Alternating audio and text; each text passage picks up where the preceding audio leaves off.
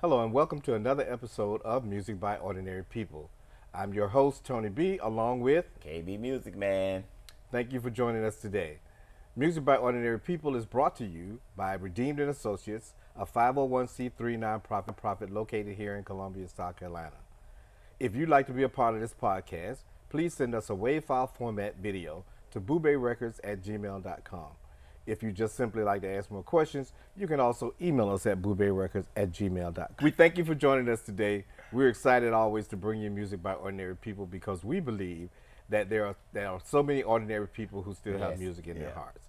So with that said, we are going to introduce our special guest today. Yes. Dooozy. Hi. I'm excited. I like the name. Thank Dooozy. you. How are you? And wait a minute. Am I understanding there's a triple O in there, right? Triple O. So D-O-O-O-Z-Y. Absolutely. You got it now. Absolutely. I like it. I like it. I Well, like we it. thank you for coming because I know Sage. You told me Yeah. Sage told you about it. I think we did him Oh, yeah. months ago. Yeah, a few he's months gonna ago, be yeah. actually he's gonna be for October. For October. We're wow. gonna Yeah, show because him we in October. pre-tape these. and Right. then Yes, you put That's them what out he told there. me. Yeah, Mhm. yeah. So Yeah. we looking forward. I appreciate y'all having me on the show. I'm so excited. Right, yeah, look, we're excited to have you here. Thank I'm you. excited. I love the name. I'm like, Dooozy. I hey. mean, Dooozy. I didn't put the miss on it. All right, so tell us a little bit about you. Where you from? Those kind of things. Well, I'm originally from Bridgeport, Connecticut. I've been in Okay. Columbia a while though, so I represent Columbia. That's my heart, honestly. Okay, all right. But Did you graduate from any public I schools? graduated from Ridgeview High School, right here in District Columbia. 2. I'm a District 2 baby. District 2, baby. Yeah, I've we been got here lots a of long friends in time. District 2. No, District 1. Well, Oh, you're District 1 and District District 2. But I mean, I'm not gonna hate on District 2. I appreciate it. But yeah, I've been here half of my life. It's been half and half. So Okay. I love Columbia. I can't lie. All right. Okay, Great. So coming from Bridgeport, Connecticut, to here, you say half your life. So you was maybe, I don't want to tell your age, but you was maybe Go ahead. 10 or 11, 12. Exactly. Yeah. Okay. All right. Okay. So what did you think of Columbia when you first got here? When I remember when I first moved here, I really thought that it was like a vacation spot because all the palm trees and the sun Right, and right, the right. heat. Oh, it really looked okay. like I was on vacation when I first got here. It was like, it didn't feel like home at Right, first. yeah, It felt right. like I was just, on vacation.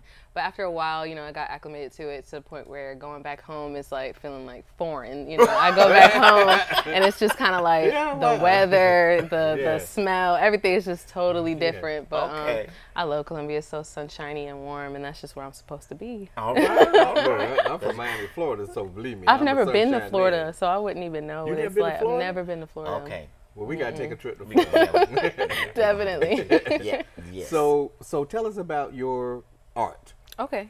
So I've always been singing. I've been singing since I was old enough to talk. So Wow. singing has been a big part of my life. But as of recently, maybe like 5 or 6 years ago, my mother, she kind of was tired of me just singing around the house. She kind of wanted me to get out there, and I was really, really shy. So it was like something that I would like always think about, but I'm like, I can't be an artist. You know what I mean? Like I'm scared to get on the stage. I can't even like, you know what I mean? But my mom is like, you need to like really try to take it serious. Just do Well, it one bravo for time. Mom. Yeah. Yes. And it's really interesting that you say that because there are a lot of people who are famous now who still have stage fright. Yes. I think the first one that comes to mind was actually, well, she may not know that name, so I'm gonna go up a little bit further. Her name is it Zia? Sia. Sia. Sia, the lady who wrote songs for Rihanna, all wow. those. She got this blonde hair that she always cover her And it's eyes. split blonde Right. and black. Yes. But I understand she like throw up before she come on stage. Really? Yeah, that she get like sick before she come on stage. So that's the most recent one, but there's many more. But it's interesting that being an artist, people don't really think that you have stage fright. Exactly. They really. I was don't see it. terrified to get on anybody's stage. I could not. And like, what happened was my best friend Savannah Walker. She has a nail salon, and she likes to put on different events, and she did a fashion show, and that was the first time I really got on stage and sang, and I was terrified, but she pushed me. Great. And so I do it so much now that it's kind of like second nature. Yeah, and yeah. so That's I how love you do performing it. now. You yeah. let the butterflies go. Exactly, And then yeah. you do what you Exactly. practice. You If you get get on stage, comfortable with your skill. you get on stage and think that this is your chance. If you continue to put that in your mind, like it's now or never. That's why I get on stage and I say now or never. Right. And when you do that, I mean, you're Just gonna go. leave it all. You know, leave it all on the stage. So in school, did you do music in school? I was in every single talent show you could think of, and it's only because of my mother. My mom, I had to give it Give to it her. to her, right. She's very like, you know, no, you get on that stage and you sing. Like she's definitely like that mom. So I would drag my best friends into it who didn't even do music. I was like, let's sing this song, and like, you know, just so I have somebody with me. So did you do chorus and band? well, I wasn't in band. chorus. I tried to do band. I was never really good with the instrument thing. I leave that. I think that is like a superpower. If you could play an instrument, I just feel like it's a superpower. But I was in chorus my whole life, and you know, my mom put me in singing lessons and boot camps and all that kind of thing. So I pretty much, you know, my mom is my number one. Mom. Yeah, I my know. parents. I wanna Tell meet mom we say hello, hey mom. They're definitely my parents and my family are my top supporters. That's They great. support That's me 100%. wonderful. That's wonderful. So tell us about some of the things you've done. Okay. So in the beginning, when I first started, I was in a boot camp in Atlanta, and then I had the pleasure of working with some people who wrote my first song, which is I don't want to say the word. It's N-Words Like You, renamed Like You, and a man named Brandon wrote it, and he's actually he was on that show. What's that show? That songwriting competition show? It's actually newer. Yeah, it's I a can't newer remember song. the name of it, but I know what you're talking about. And I love him. He's incredibly talented, and he wrote my first song for me. And that was like when I first started, you know, getting, you know, on stage and performing. So I took that song and I kind of ran with it. So I ended up doing like competitions. So I got the opportunity to open up for NBA YoungBoy, Rennie Rucci.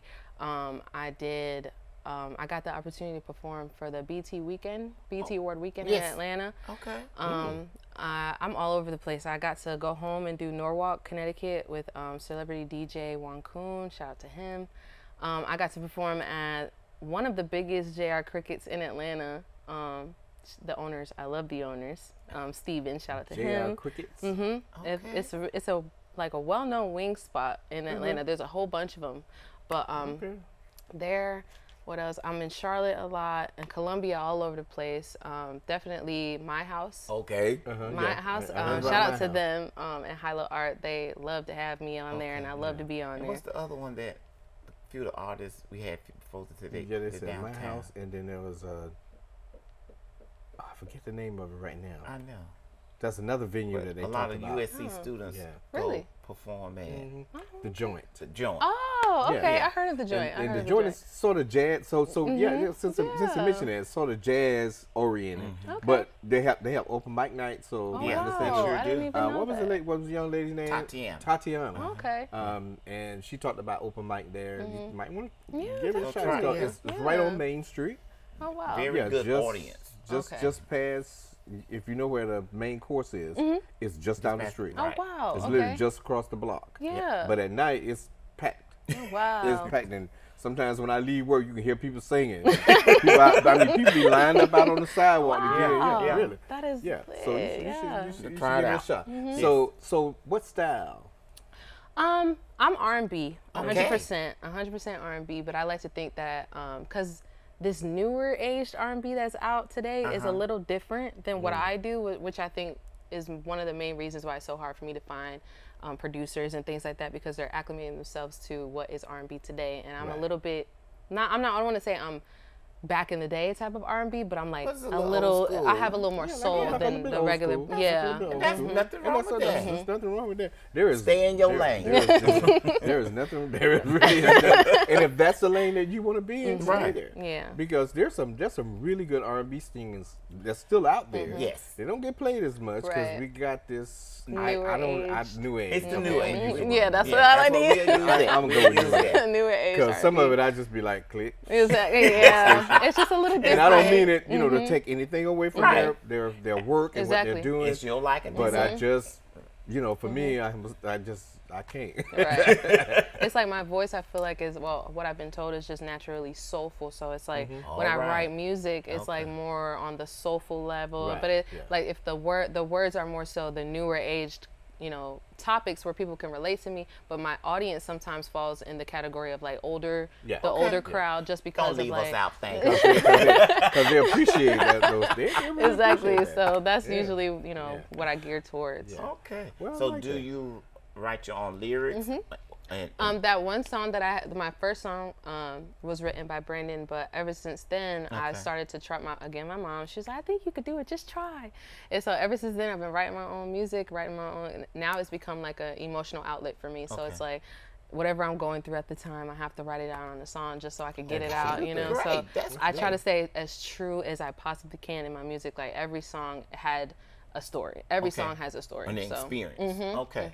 All right. Okay, all right. That's I like that. I like that. I like that. Thank you. Because you do have to write about your experiences. Right. I think that's one of the things that made Mary J. Blige so successful. Yes. Is that, I mean, she wrote about everything. And I'm not taking anything away from that, but she wrote about everything that happened in her life.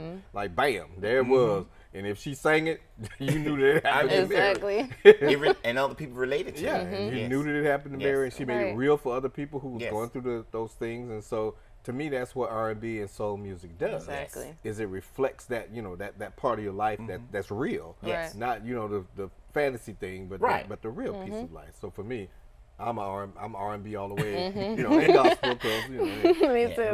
love it. Yes. So what are you doing right now?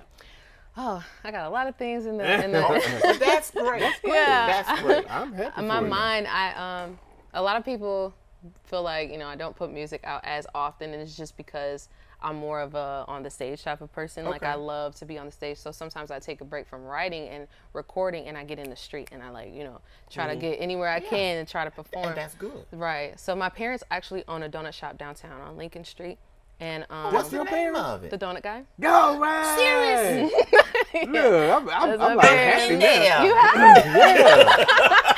How crazy. Yeah. Shout out for them. Shout out. Shout out to my parents. We have the Donut Guy on Lincoln Street, 1215 Lincoln Street. So they have a building down there. So my mom just gave me the okay to be able to put on a Halloween show on that Monday. Okay. And it's gonna be 100% costume party, but it's like not really so much a party, more so a show. I want it to be an R&B night, so I want to have a couple of people open up for me, and then I'm gonna bring out my band, and it's gonna be like a really good night. We're gonna have donuts, and You gonna do it at the donut? I'm gonna do it at the I'm Donut coming. Guy. Well, you got my. Yeah, you let me know. I'm coming. I will. I have to find me a costume.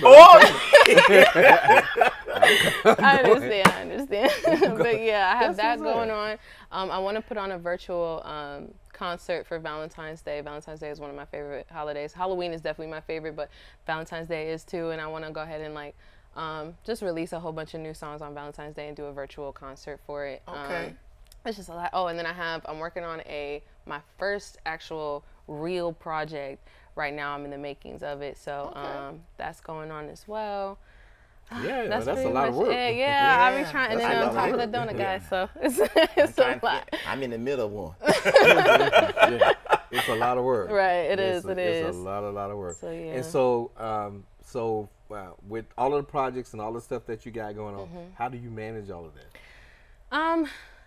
Honestly, I do most of my writing and most of my thinking about music and everything like that in my room with the door closed, lights off. That's really what I do most of my, you know, and I sit and I think, because, you know, the mind is a powerful thing. It you is. know? It So is. it's like, It is. I try to, you know, just section off myself and make sure I have a special time of the day to really think and like move forward. Any step forward is okay with me. And then I have a lot of musical friends who, you know, keep me all grounded and keep me on the mission and then my And that's a family good and thing. everything. Yes. That's a So good thing. I just try to keep making steps every day, you know, something, you know, just anything at all that's a step forward. That's all I try to do. Well, we're excited for you and I what can't we wait to hear believe you. is going to be a great career in music. Thank you. Because I'm excited to hear Dooozy. Thank And don't you. get discouraged. Just keep, like you just said, keep focusing, keep Right. focusing, and you said, like I said, network yourself. Because we got a lot of musicians. Yeah, I mean, I've already met so many people yes, here. There's a lot of Producer well, you right talking- over you talking there. to a couple too, Right, And exactly. the Like, producer over there. So just so you know. Right. That's Yeah. crazy because that's So- my biggest downfall. I be feeling like. Yeah, so it's and I will say, and I've said this on another show as well, there's a lot of talent right here. It in is. Columbia. It There's is. really There a lot is. of talent in Columbia.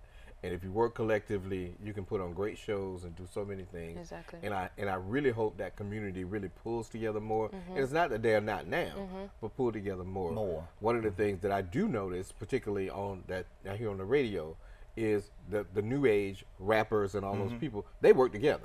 Because they might have 3 people on a song, Exactly. 5 people on a song. And so those are the kind of things or collaborations that I think are good for them because they're making, they're becoming successful with it. Correct. If we do that with each other, it's not to take away anybody's thunder. Exactly. But if we come together and put on those shows and share, I think it'll be a great thing. I think it will be So too. that's why we love Music by Ordinary People because we get a chance to talk to people like you, meet people like you, support people like Exactly. you. So we're excited about Music by Ordinary Yes, ma'am. And I'm even more excited, audience. Yes. In just a few moments, we're gonna experience Dooozy. Yes, Dooozy. Yes. Yeah. I'm so excited. My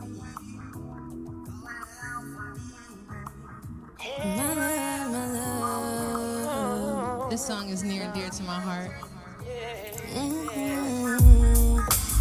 Y'all just vibe with me.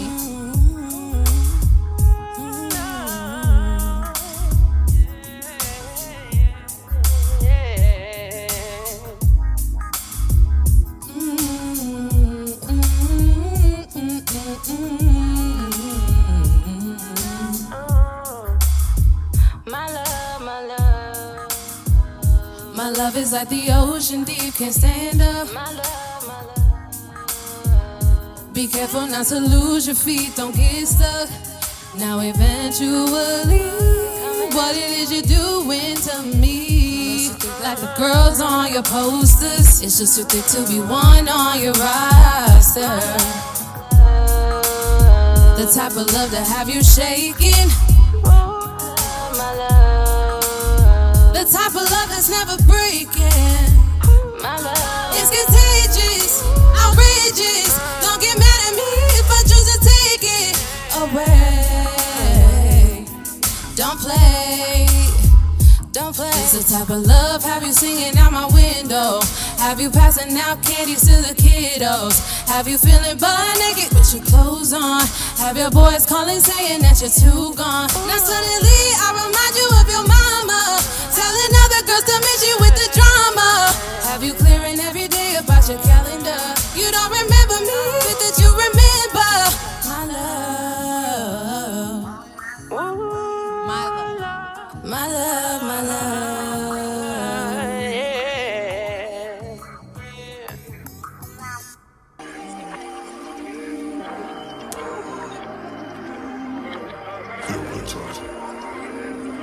Type, you're just my type.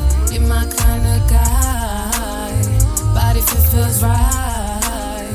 Ooh, you're always tight, and your place is fine. I thought we'd be right, but you're a waste of time. Ooh, waste of time. Tick tock the minutes. My mind inhibits my ability to let somebody play with my senses. No real intentions. I'm trying hard, but why you la-di-da? Took too much of my time from me. Shouldn't have made it to my company, but it's fine. You're just a waste of time. All you'll ever be is a bird that doesn't have the wings to fly. Say your history, but there's no memories to document inside. You always remember me as the realest, baddest shit to join your side. Imagine not for me, cause whoever's for me knows that money equals if I think about it long enough, get worked up. I spent the night up in your bed like we was cuffed up. You had me cooking, even cleaning like, well, what's up? But when you asked him, wasn't more than just a hookup. Catastrophe, another one in the trash for me. The audacity, I take kisses, friend and daddy. Ooh, it's a sign. You're just my type. You're just my type. My kind of guy. Body feels right, right, right.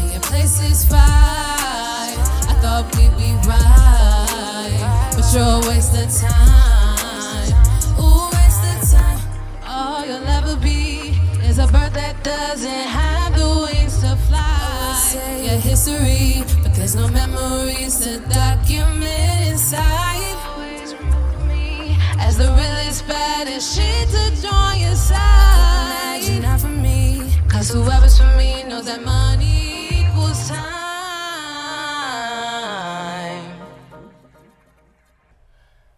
Wonderful. Thank you so Dooozy. much. You Thank got talk. you. Dooozy, I'm Yes. a You're fan. R&B singer. I do Yes. Christian gospel. So Yes. really mean you got talk. Absolutely. Okay. Absolutely. All right.